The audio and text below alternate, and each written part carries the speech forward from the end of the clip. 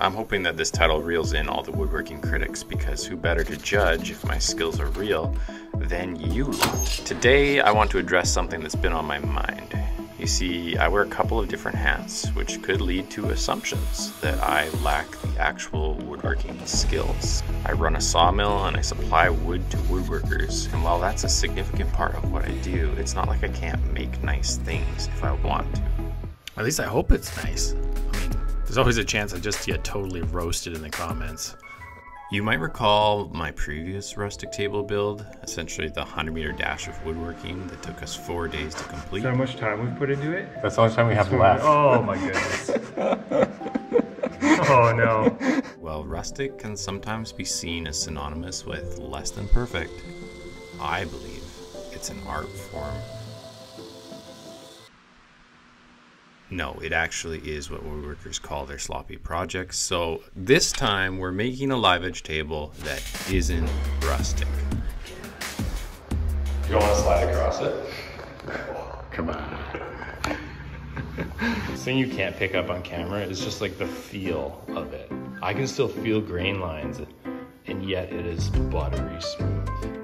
Okay, so the first thing you would need to look at when you're doing a table is your wood selection. So this brings up the debate of flat sawn versus quarter sawn. In this case, we're using flat sawn just to get the width. To get around the fact that it is flat sawn, we've kind of let it dry for, you know, months inside of our shop, and before that it was outside for 3 or 4 years. So one thing you guys should know is that I did have a new cameraman here, and he was doing a good job, but they're like, you know, it's just a little too close for comfort sometimes with the microphone. You can't have everything. You can't have good audio and personal space, I guess. Mike and I have this shared objective of wanting to build nice things, either for egotistical reasons or just pure joy of self-improvement. Now, I don't know if it's from being a production-based business or being chronically short on time, but we almost always have some sort of debilitating restriction, whether it's somebody's budget or the time frame in which something has to be completed. But not this time. This time we can keep working this until it's perfect, absolutely perfect. Where I run out of money.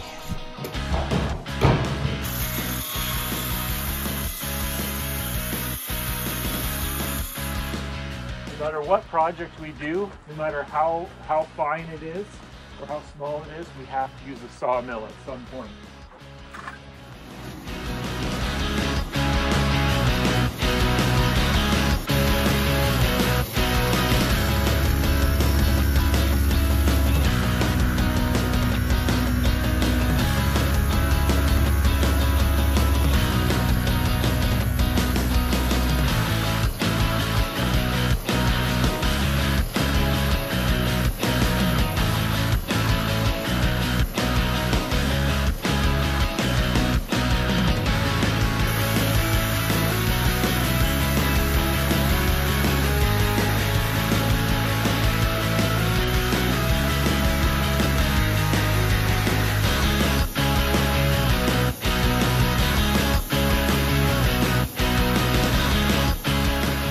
The only annoying part I see so far is like that knot is right on the joint. Yeah, it's gonna be a little... That might show. And this, I'm hoping this will come out in flattening, so I think we're okay here.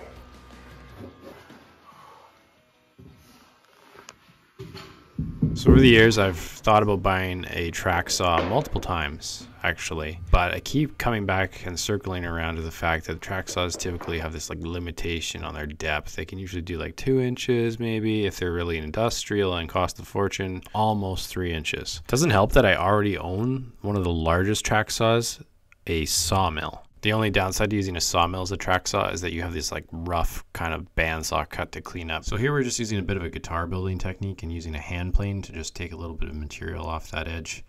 The OSB on the bottom is to help keep everything square. But what actually ended up making a tighter joint overall than using a hand plane was a custom built sanding block, which uses a relatively flat piece of wood and some sandpaper glued onto it. Yeah, we just kind of rubbed it on there a few times and boom, there's no more bandsaw marks. Well, I'm not sure how real woodworkers glue together big tables like this, but what I like to do is use a ratchet strap. I only have so many big clamps, and also, you know, the big clamps are going to damage your live edge, which I'm trying to preserve. So this is my personal ratchet strap method for you if you want to try it. Works pretty well. You do have to pad the corners still because the ratchet can definitely dent everything. Pulls pretty hard, and then if you do this, you'll notice you'll get lifting and twisting in certain spots as things try to, you know, work their way out of alignment. So you have to use a chuck of some kind and clamp everything vertically as well.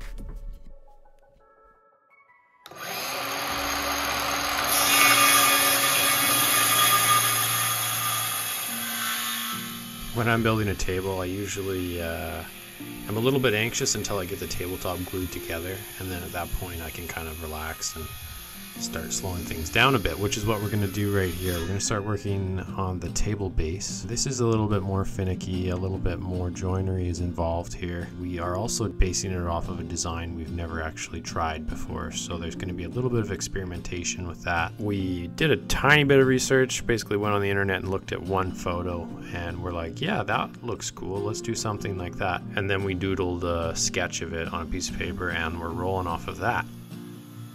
Alright, if I've done this right, there should be a whole bunch of woodworkers watching this video at this point. Your job is to tell me how many degrees out those skill saw cuts are and anything else you notice along the way. So if you find any defects at all in this, you just let me know in the comments. The rules are simple. You can find them at the end of the video. I have a particular way I want them laid out. So what we're doing right now is we're building an X brace. We're using 4x4s as the materials for that. We're taking roughly half of each side, put them together, and we're going to have a lot of the strength factor coming from this particular joint. Basically, we're trying to sneak up on a final fit here. It's going to take a while, so let's just enjoy some chiseling for now.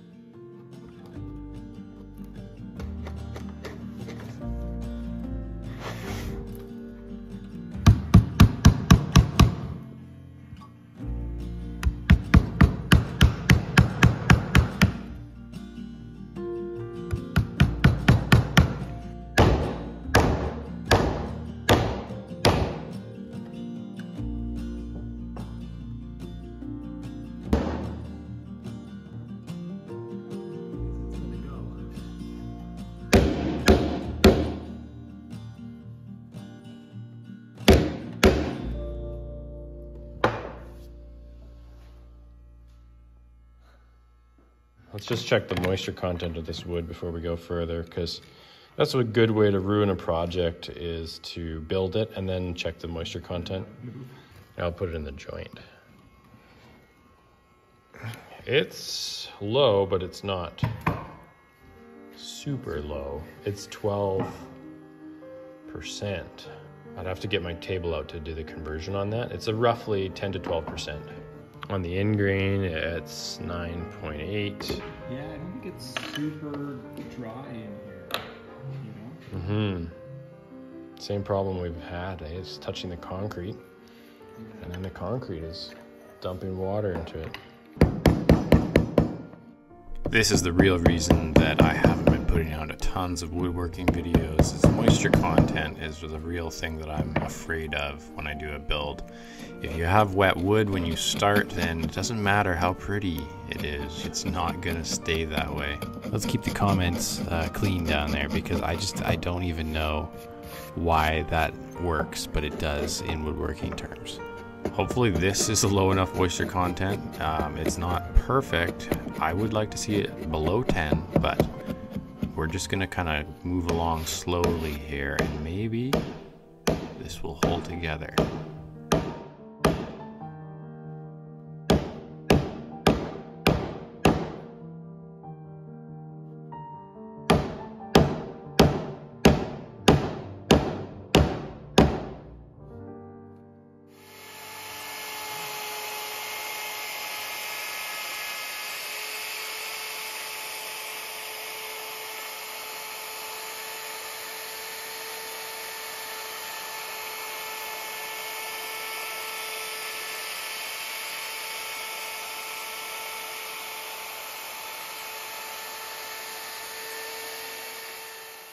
my, I like using routers.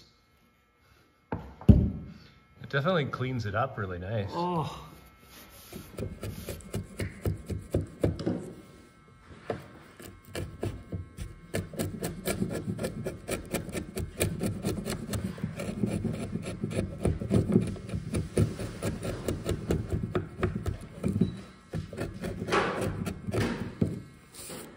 Fur is really interesting to chisel. It's so stringy.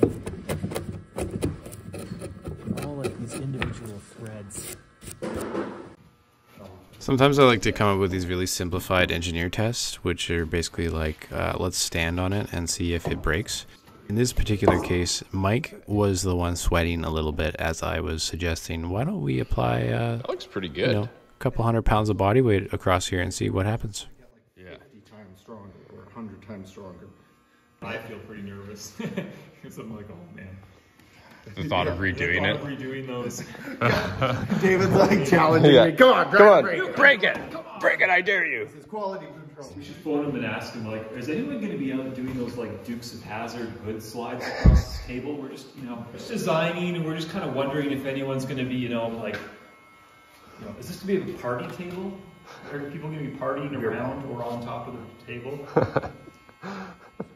Now that the legs and base are all assembled and we have everything roughed in there, let's switch back and start working on the tabletop. And right now we're going to do the most exciting part of this whole process and flatten the top, flatten the back, and start working on the sanding, because as we know, the more you sand, the better things are, right? That's basically woodworking. Okay, I've literally watched this like 10 times in a row, and I have no idea what I said there.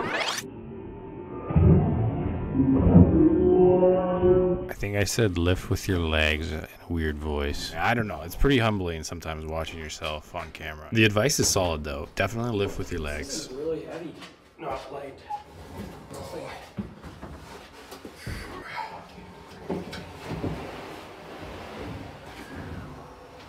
Good. Close to the bit there. Nope.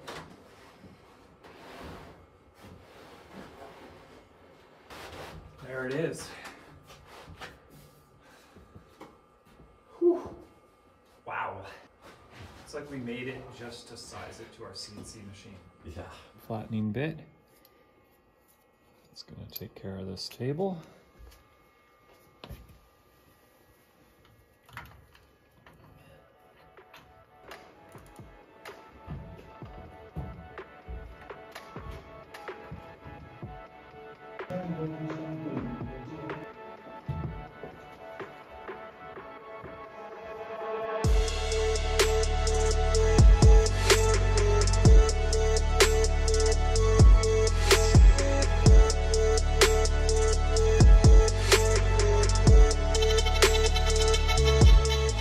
The C in CNC stands for computer, but in this case we're actually just controlling it manually with a keyboard controller, just like a basic video game. Steer the thing around, kind of just moving the X, Y. Honestly, that's the fastest way to do flattening for us, rather than, running box program or something like that, because then you can kind of see how much material taking off and make micro adjustments as you need to. It's actually pretty fun.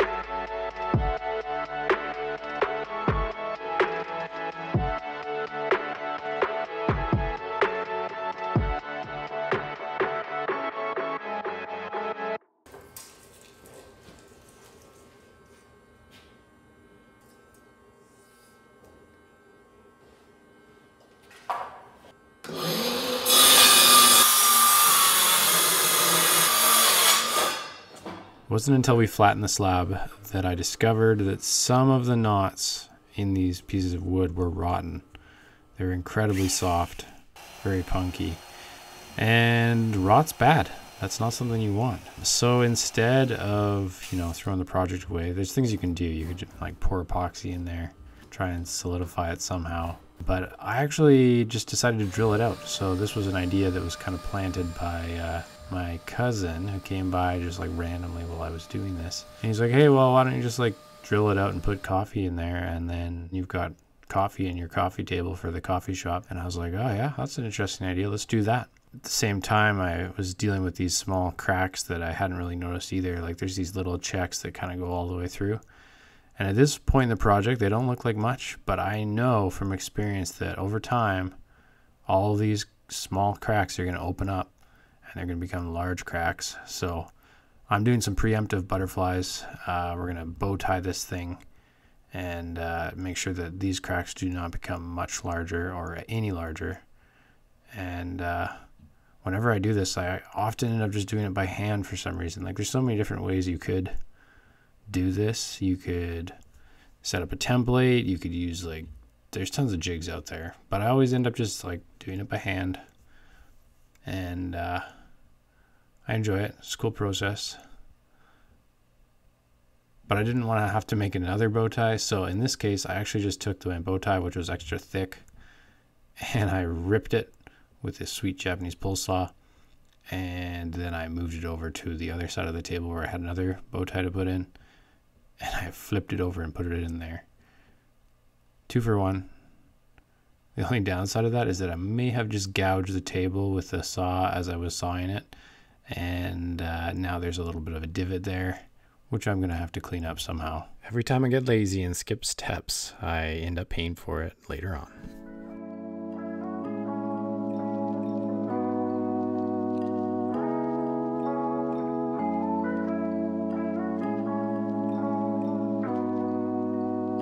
So basically I drilled some holes in the table and then got totally distracted by these cracks and ended up chasing those down. But now we're back to the holes. My first idea was to use grounds to fill in the holes, but then after thinking about it, it just looked like black sawdust. Basically, you wouldn't be able to tell it was coffee. But then I remembered I had these old coffee beans that I brought on a camping trip. My camping grinder, it just hadn't been used in months. So I thought it was fair to just throw them into the table. And now it's at least slightly visible that there's coffee there if you look close.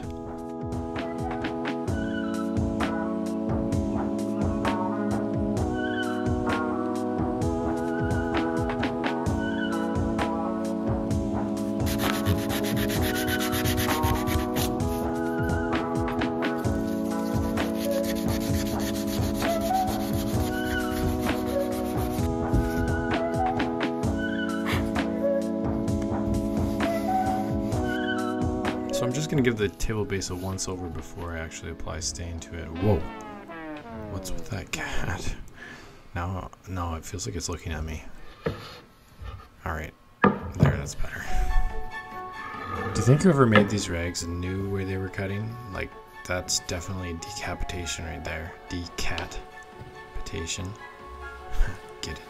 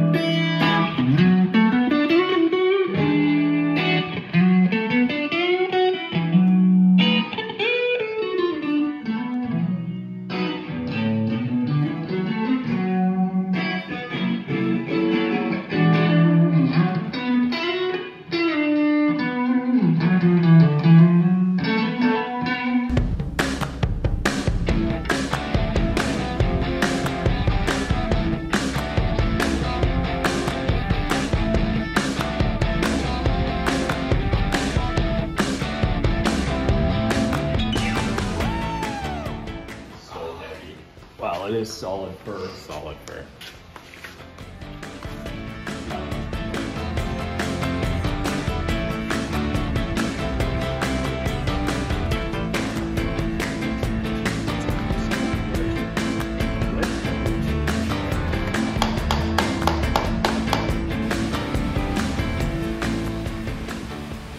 Noticing in the comments that everyone's really rooting for Mike these days.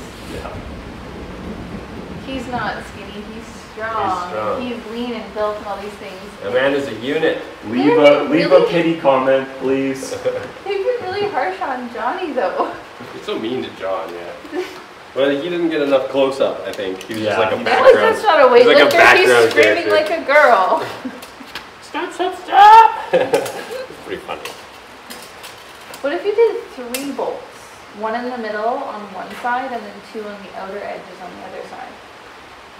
It's 1 less than 4, but...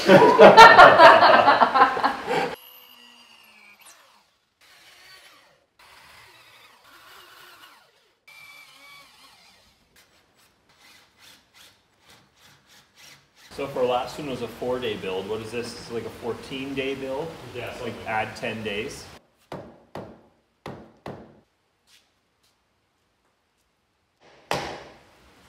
Holding a piece of wood with someone else's hammering next to it.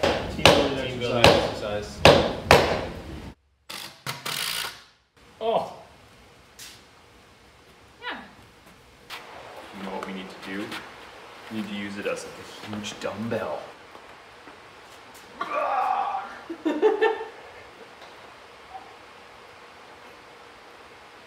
John would think that would be easy. Yeah. Okay, David. There's like a grip strength training one, because you've got the thick, fat bar. But if you do That's the, a real bar. You could do like the reverse grip, This way? or like the crisp one way, Oh, yeah. Like that. Yeah, Yeah. But then it's hard to press. that's over true. the head.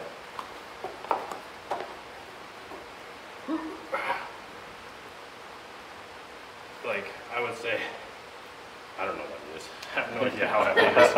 I don't know. All right, Sarah. Do the thing. Do the thing. Do the thing. Wow. It's not that heavy, It's not that heavy. but what's Yeah. the way to hold it? Yeah. Okay, here we go. I had assistance, didn't I? No, not really. I wasn't. Yeah, I'd say it's pretty strong.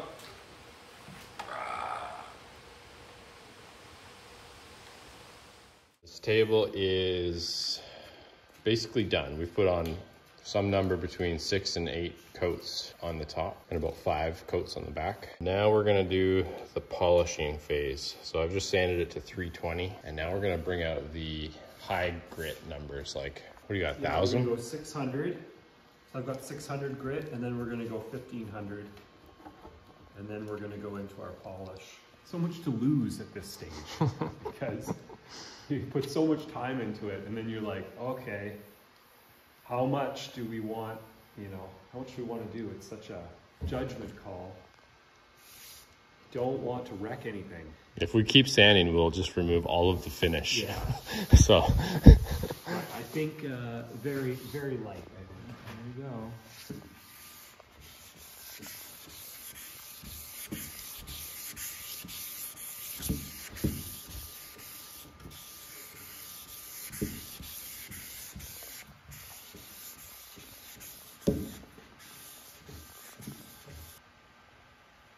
Doesn't take much off. You can see it is taking something off.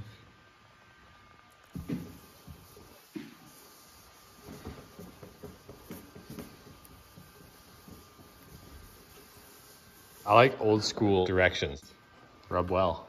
Rub well. Polishing paste. Doesn't look pretty. No. Smells terrible. I mean, all the stuff gets cleaned off, so. All right, so I'll start on this side, and I will work probably just everything.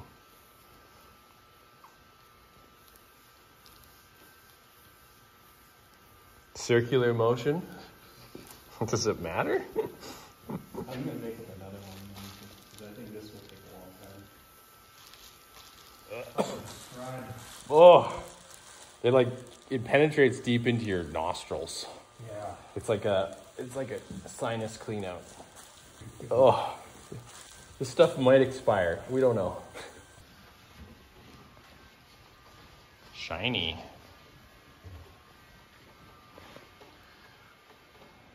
Mildly debatable whether we've done anything, but we like to think we did. I think it looks shinier.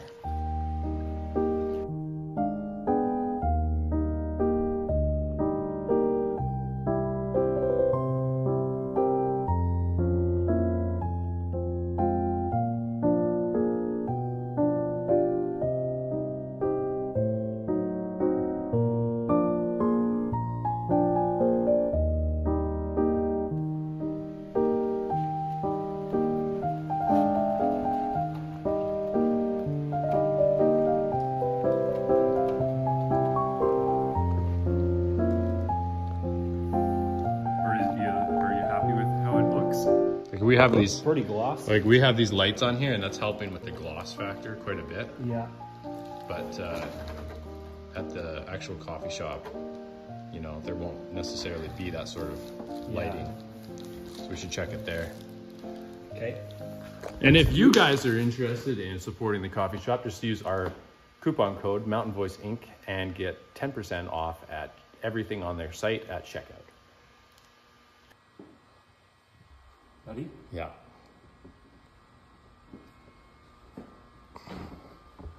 Every time I pick it up, it's heavier than I remember it. Yeah. I think it actually is getting heavier with all the coats. Oh, it looks good out here. Okay. Oh! It's like a one-legged step up.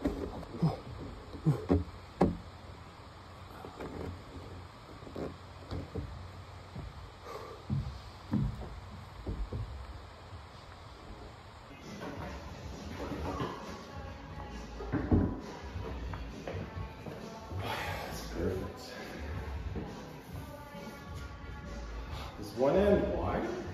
This end, right? Yeah. What it looks like it. Yeah. It's They're close. Maybe don't suck it down super hard until we figure out which corners need to be sucked down. okay. And I'll see if Rager has a level. I think that back corner that you have will need to be snugged down more than the other sides. The one that I'm on right now? Potentially, yeah. Okay. So it's No, hang on. What? No, now this side's, no, it's, this side's up. Interesting. This is the scariest one.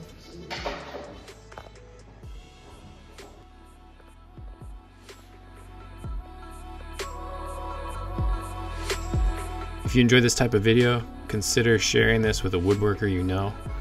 And if you are a woodworker, consider telling me all the things I did wrong individually in the comment section. That would really help us out. Thanks very much for watching, and we'll see you in the next one.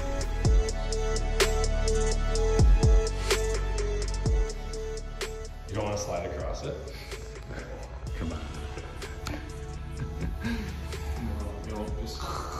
Yeah, two big scratch marks from like the buttons in your pants or whatever.